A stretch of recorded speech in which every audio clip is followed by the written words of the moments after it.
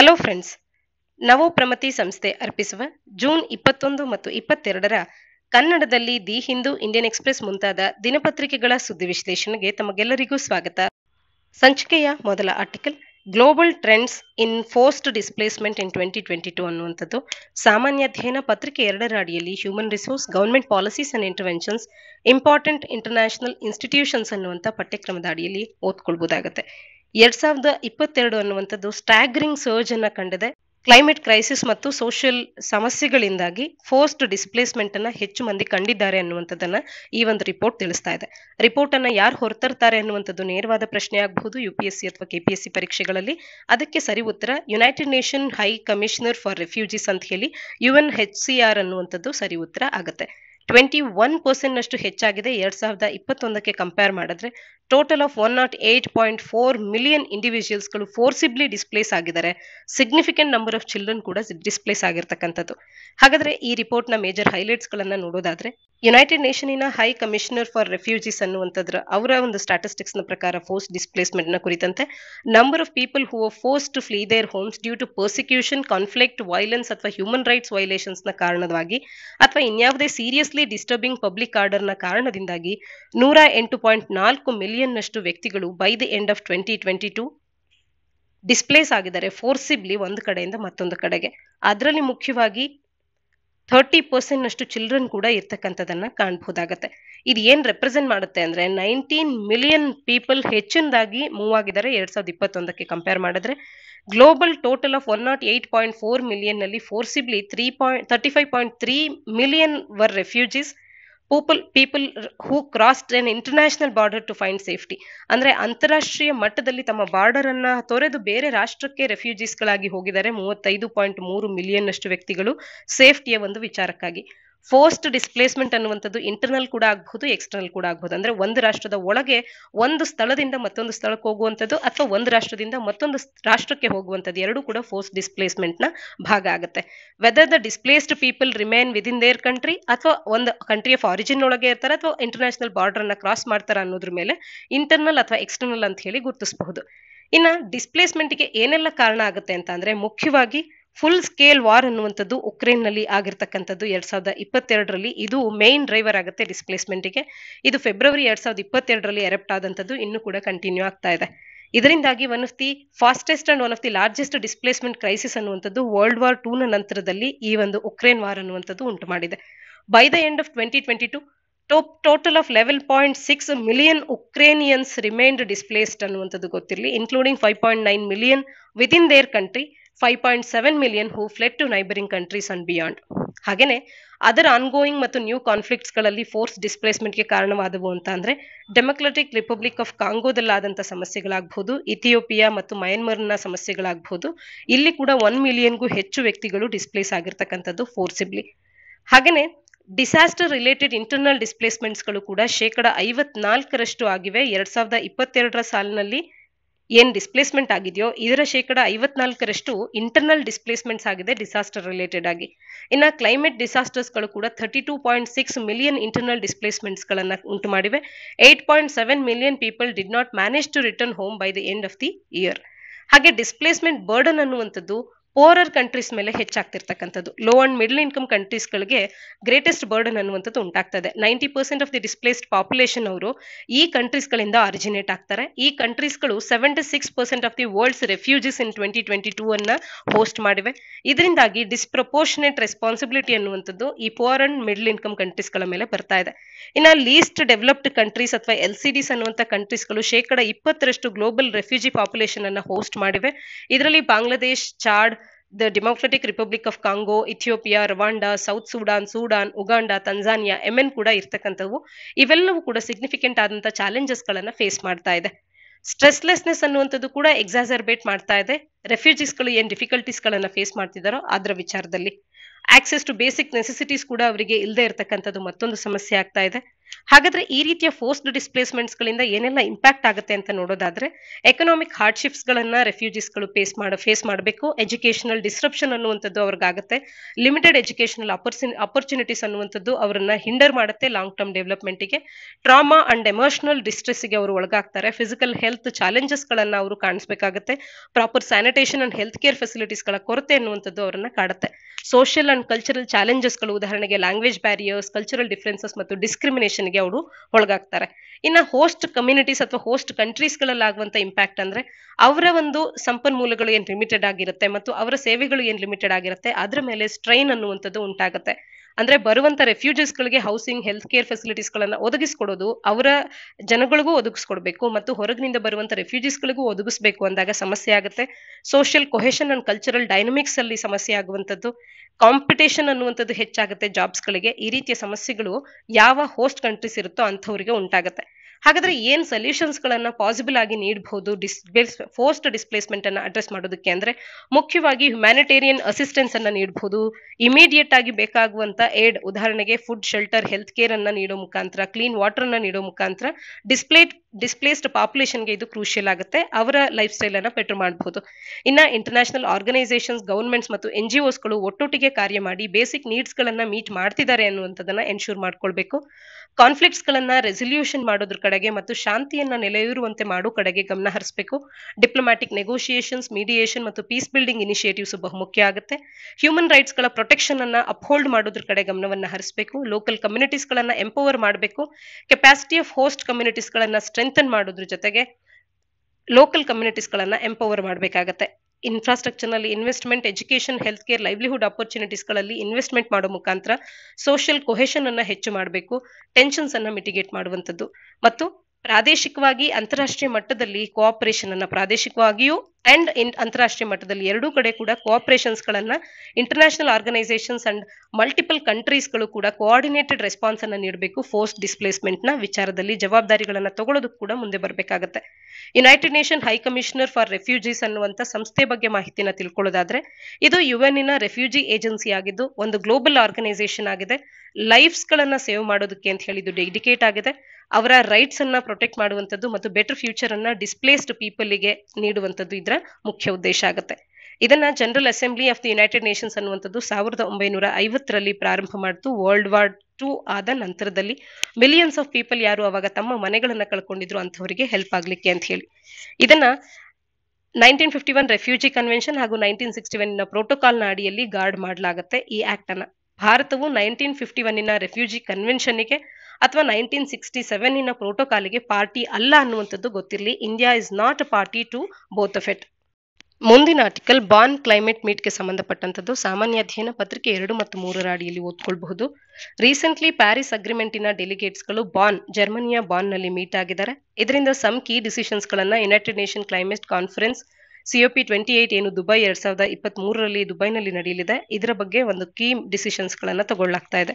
ಬಾನ್ session ಅನ್ನುವಂಥದ್ದು ಒಂದು agreement ನಿಂದ ಕನ್ಕ್ಲೂಡ್ ಆಗಿದೆ. ಇನ್ಫಾರ್ಮಲ್ ನೋಟ್ಸ್ ಗಳನ್ನ ಶೇರ್ ಮಾಡ್ಕೊಳ್ಳುವಂಥದ್ದು, ಕಂಟಿನ್ಯೂಡ್ ವರ್ಕ್ ಅನ್ನ COP28 ಏನು ದುಬೈನಲ್ಲಿ ನಡೆಯುತ್ತೆ ಅಲ್ಲಿವರೆಗೂ ಕಂಟಿನ್ಯೂಡ್ ವರ್ಕ್ಸ್ ಗಳನ್ನ ಮಾಡೋದ್ರ ಕಡೆ ಇಲ್ಲಿ ಗಮನವನ್ನ ಹರಿಸಿದ್ದಾರೆ. ಮುಖ್ಯವಾದಂತಹ ಹೈಲೈಟ್ಸ್ ಅನ್ನ ನೋಡೋದಾದ್ರೆ, ಒಂದು ಗ್ಲೋಬಲ್ ಸ್ಟಾಕ್ ಟೇಕ್ ನ ಬಗ್ಗೆ ಚರ್ಚೆ ಆಗಿದೆ. ಟೆಕ್ನಿಕಲ್ ಡಿಸ್ಕಷನ್ಸ್ ಅನ್ನುವಂಥದ್ದು ಗ್ಲೋಬಲ್ ಸ್ಟಾಕ್ ಟೇಕ್ GST ಯ ವಿಚಾರದಲ್ಲಾಗಿದೆ. ಶಾರ್ಟ್ ಫ್ರೇಮ್ವರ್ಕ್ ಅನ್ನು ಪ್ರೊಡ್ಯೂಸ್ ಮಾಡಲಾಗಿದೆ. Elements to be included in the stock take exercise ನಲ್ಲಿ ಏನೆಲ್ಲ ಎಲಿಮೆಂಟ್ಸ್ ಗಳನ್ನ ಇನ್ಕ್ಲೂಡ್ ಮಾಡ್ಕೊಳ್ಬೇಕು ಅನ್ನುವಂಥ ವಿಚಾರದಲ್ಲಿ. ಗ್ಲೋಬಲ್ ಸ್ಟಾಕ್ ಟೇಕ್ ಅನ್ನುವಂಥದ್ದು ಒಂದು ಪ್ರೋಸೆಸ್ ಆಗಿದ್ದು 2015ರ ಪ್ಯಾರಿಸ್ ಕ್ಲೈಮೇಟ್ ಅಗ್ರಿಮೆಂಟ್ ಇಂದ ಇದನ್ನ ಮ್ಯಾಂಡೇಟ್ ಮಾಡಲಾಗಿದೆ. ಇದೊಂದು ಎಕ್ಸಸೈಸ್ ಆಗುತ್ತೆ. ಪ್ರೋಗ್ರೆಸ್ ಇನ್ ಕಂಬ್ಯಾಟಿಂಗ್ ಕ್ಲೈಮೇಟ್ ಚೇಂಜ್ ಅನ್ನುವಂಥದ್ದು ಎಷ್ಟು ಮಟ್ಟಿಗೆ ಆಗ್ತಾ ಇದೆ ಅನ್ನೋದನ್ನ ಅಸೆಸ್ ಮಾಡೋದಕ್ಕಿರುವಂತಹ ಒಂದು ಎಕ್ಸಸೈಸ್ ಆಗಿದ್ದು, ಇದು ಡಿಟರ್ಮೈನ್ ಮಾಡುತ್ತೆ ಕೆಲವೊಂದು ವೇಸ್ ಗಳನ್ನ, ಗ್ಲೋಬಲ್ ಎಫರ್ಟ್ಸ್ ಗಳನ್ನ ಸ್ಟ್ರೆಂಥನ್ ಮಾಡೋದಕ್ಕೆ, ಗ್ಯಾಪ್ ಇನ್ ಅಡಿಕ್ವೆಸಿ ಏನಿರುತ್ತೆ ಅದನ್ನ ಅಡ್ರೆಸ್ ಮಾಡೋದಕ್ಕೆ. According to Paris agreement, the global stock take ಅನ್ನುವಂಥದ್ದು it should takes place every 5 years. 2023ರಿಂದ ಪ್ರಾರಂಭ ಆಗುವಂತೆ ಪ್ರತಿ 5 ವರ್ಷಕ್ಕೊಮ್ಮೆ ಇದಾಗಬೇಕು. Actual meeting on global stock take ಅನ್ನುವಂಥದ್ದು COP28 ನಲ್ಲಿ it would come.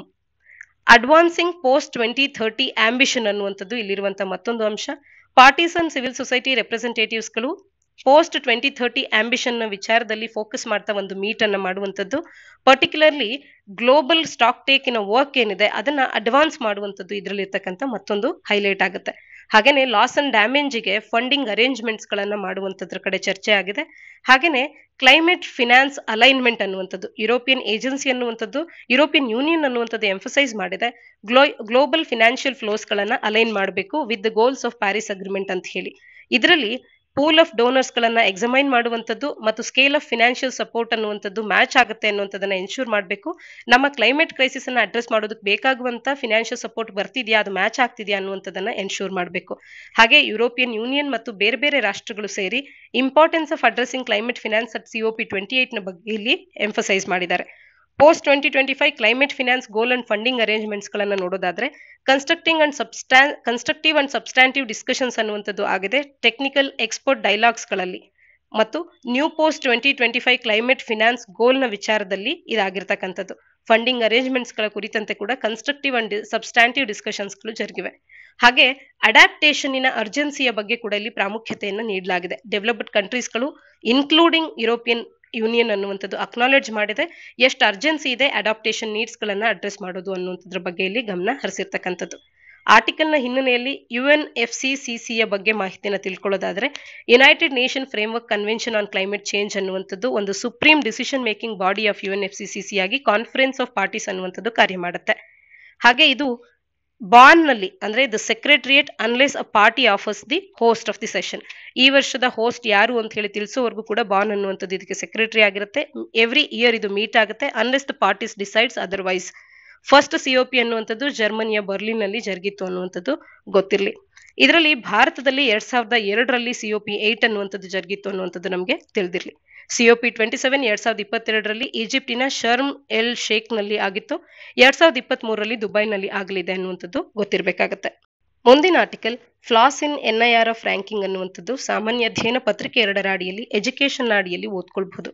National institution ranking framework ಅನ್ನುವಂಥದ್ದನ್ನ ಮಿನಿಸ್ಟ್ರಿ ಆಫ್ ಎಜುಕೇಶನ್ ಅವರು establish ಮಾಡಿದ್ದಾರೆ. ಇದರ ಒಂದು ನ್ಯಾಷನಲ್ ರ್ಯಾಂಕಿಂಗ್ಸ್ ಅನ್ನುವಂಥದ್ದನ್ನ ಏನು ಯೂನಿವರ್ಸಿಟೀಸ್ ಗಳಿಗೆ ನೀಡಲಾಗುತ್ತೆ ಅದು ಫ್ಲಾಸ್ ಗಳನ್ನ ಒಳಗೊಂಡಿದೆ ಅಂತ ಹೇಳಿ ವೇರಿಯಸ್ ಎಕ್ಸ್ಪರ್ಟ್ಸ್ ಗಳು ತಿಳಿಸ್ತಾ ಇರತಕ್ಕಂಥದ್ದು.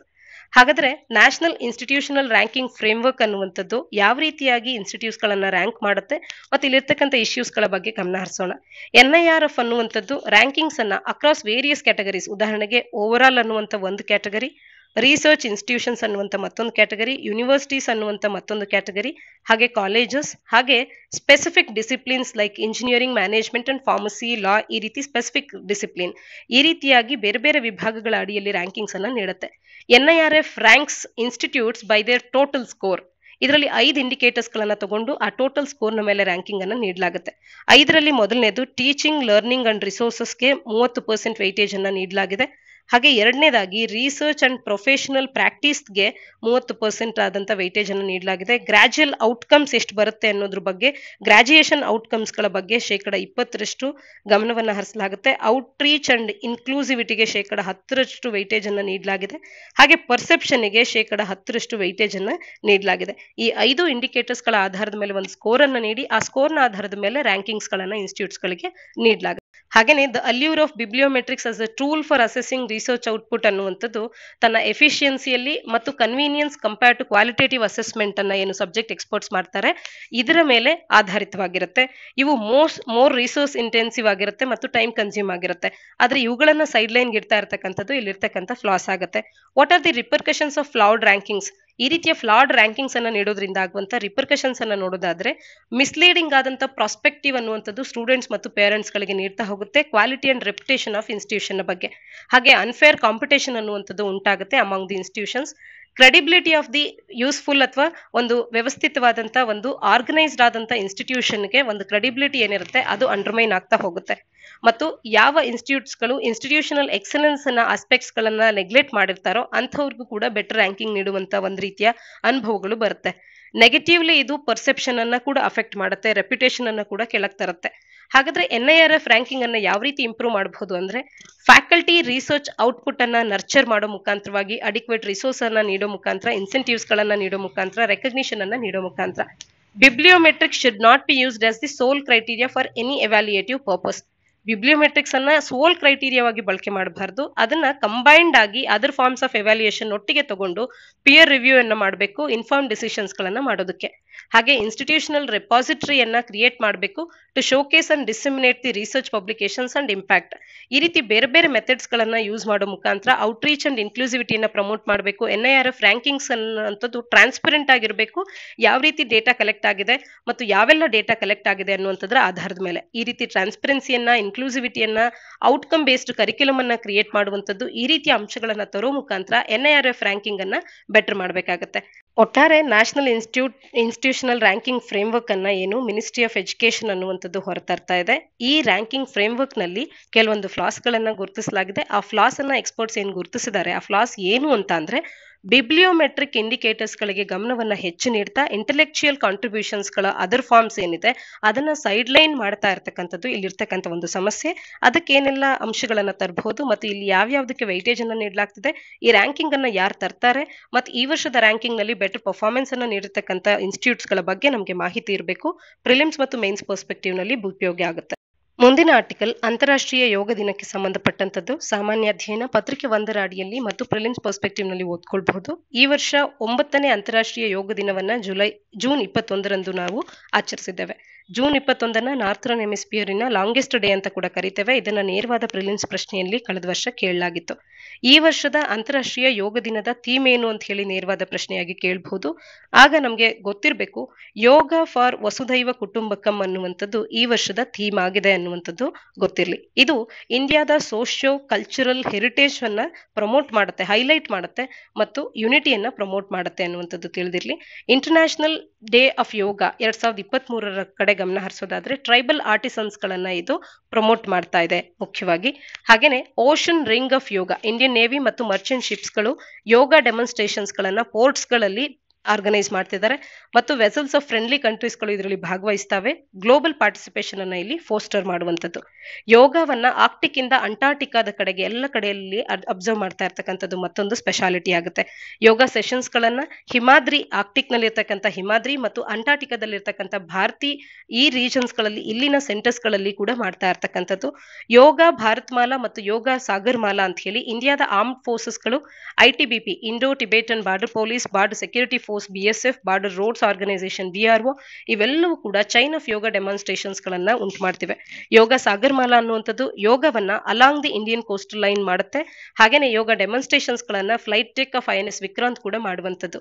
ನ್ಯಾಷನಲ್ ಲೆವೆಲ್ ಇನಿಷಿಯೇಟಿವ್ಸ್ ಅಂತ ಬಂದ್ರೆ ಪ್ರೈಮ್ ಮಿನಿಸ್ಟರ್ ಅವರು ಯೋಗವನ್ನ ಯುನೈಟೆಡ್ ನೇಷನ್ ಹೆಡ್ ಕ್ವಾರ್ಟರ್ಸ್ ನಲ್ಲಿ ನ್ಯೂಯಾರ್ಕ್ ನಲ್ಲಿ ಇದ್ರ ಬಗ್ಗೆ ಇವರು ಲೀಡ್ ಮಾಡ್ತಾರೆ, ಗ್ಲೋಬಲ್ ಕಮಿಟ್ಮೆಂಟ್ ಅನ್ನ ಯೋಗದ ಕಡೆಗೆ ಡೆಮಾನ್ಸ್ಟ್ರೇಟ್ ಮಾಡೋದಕ್ಕೆ. ಹಾಗೆ ಮಿನಿಸ್ಟ್ರಿ ಆಫ್ ಆಯುಷ್ ಅನ್ನುವಂಥದ್ದು ಕೂಡ ಎನ್ಕರೇಜ್ ಮಾಡ್ತಾ ಇದೆ ಹರ್ ಆಂಗನ್ ಯೋಗ ಅಂತ ಹೇಳಿ, ಪ್ರತಿಯೊಂದು ಅಂಗಣದಲ್ಲೂ ಕೂಡ ಯೋಗವನ್ನ ಮಾಡುವುದ್ರ ಕಡೆಗೆ ಇದು ಪ್ರಮೋಟ್ ಮಾಡ್ತಾ ಇರ್ತಕ್ಕಂಥದ್ದು. ಯೋಗ in the court yard of every house ಅನ್ನುವಂತ ಒಂದು ಅರ್ಥದಲ್ಲಿ ಎಲ್ಲರೂ ಕೂಡ ಯೋಗವನ್ನ ಪ್ರಾಕ್ಟೀಸ್ ಮಾಡುವುದನ್ನ ಪ್ರಮೋಟ್ ಮಾಡುತ್ತೆ ಆಯುಷ್ ಮಿನಿಸ್ಟ್ರಿ. ಇದು ನಮ್ಗೆ ತಿಳಿದಿರ್ಲಿ. ಅಂತಾರಾಷ್ಟ್ರೀಯ ಯೋಗ ದಿನವನ್ನ ಯಾವ ರೀತಿಯಾಗಿ ಯಾಕೆ ನಾವು 21st ಜೂನ್ ಆಚರಿಸ್ತೇವೆ ಅಂತ ಅಂದ್ರೆ, ಯುನೈಟೆಡ್ ನೇಷನ್ ಅನ್ನುವಂಥದ್ದು 21st June international day of ಯೋಗವನ್ನ ಮಾಡಬೇಕು ಅಂತ ಹೇಳಿ ಒಂದು ರೆಸಲ್ಯೂಷನ್ ಅನ್ನ ಡಿಸೆಂಬರ್ 2014ರಲ್ಲಿ ಪಾಸ್ ಮಾಡುತ್ತೆ. ಫಸ್ಟ್ ಯೋಗ ಡೇ ಅನ್ನ ನವದೆಹಲಿಯಲ್ಲಿ ರಾಜ್ಪಥ್ ನಲ್ಲಿ 2015ರಲ್ಲಿ ಸೆಲೆಬ್ರೇಷನ್ ಅನ್ನ ಪ್ರಾರಂಭ ಮಾಡ್ತೇವೆ. 2 ಗಿನ್ನಿಸ್ ವರ್ಲ್ಡ್ ರೆಕಾರ್ಡ್ಸ್ ಗಳನ್ನ ಅದು ಕ್ರಿಯೇಟ್ ಮಾಡುತ್ತೆ. ವರ್ಲ್ಡ್ಸ್ ಲಾರ್ಜೆಸ್ಟ್ ಯೋಗ ಸೆಷನ್ ಆಗುತ್ತೆ. 35,985 ಮಂದಿಯಲ್ಲಿ ಭಾಗವಹಿಸಿರ್ತಾರೆ. 84 ರಾಷ್ಟ್ರದವರು ಕೂಡ ಅಲ್ಲಿ ಭಾಗವಹಿಸಿರ್ತಕ್ಕಂಥದ್ದು. ಯೋಗದ ಮಹತ್ವದ ಬಗ್ಗೆ ನಮಗೆ ಮಾಹಿತಿ ಇರಲಿ, ನೇರವಾಗಿ ನಮಗೆ ಪ್ರಶ್ನೆಗಳು ಬರಬಹುದಾಗಿರುತ್ತೆ. ಇದಿಷ್ಟು ಸಂಚಿಕೆಯ ಸುದ್ದಿ ವಿಶ್ಲೇಷಣೆಯಾಗಿದೆ. ಮುಂದಿನ ಸಂಚಿಕೆಯೊಂದಿಗೆ ಮತ್ತೆ ಸಿಗೋಣ. ಧನ್ಯವಾದ.